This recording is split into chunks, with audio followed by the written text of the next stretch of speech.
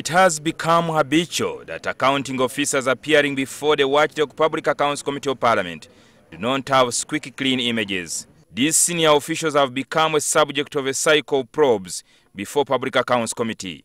In the Auditor General's report of 2012-2013, John Muwanga singled out 34 government ministries and departments that misallocated about 100 billion shillings without consent from Parliament and Secretary Treasury.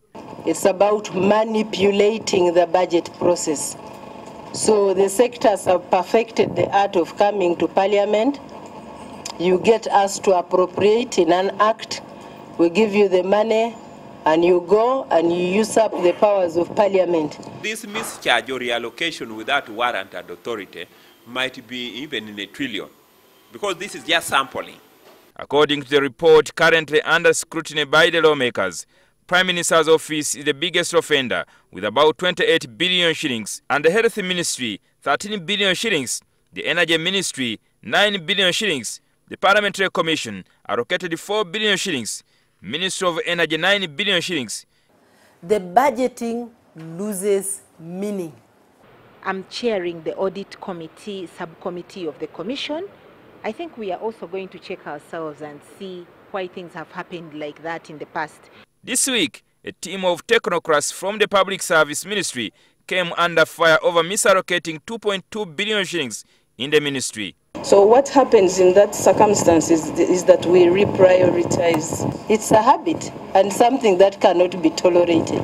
There are some activities which come and they are very, very urgent to the tune of 2 billion plus. And that's totally unacceptable.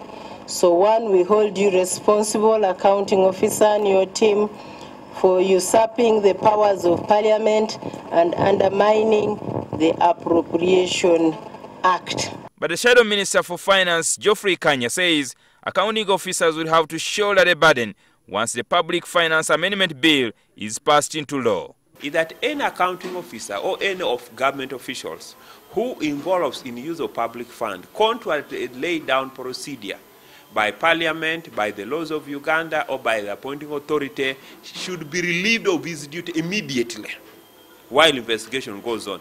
That is an offense. And I think the only way we can do to bring to these accounting officers to book will be to make sure that they are held personally accountable. The Auditor General's report observes that without financial prudence, graft will continue to rear its ugly head. The World Bank estimates that Uganda loses about 500 to 700 billion shillings annually in corruption-related activities. Jingo Francis, NTV Weekend Edition.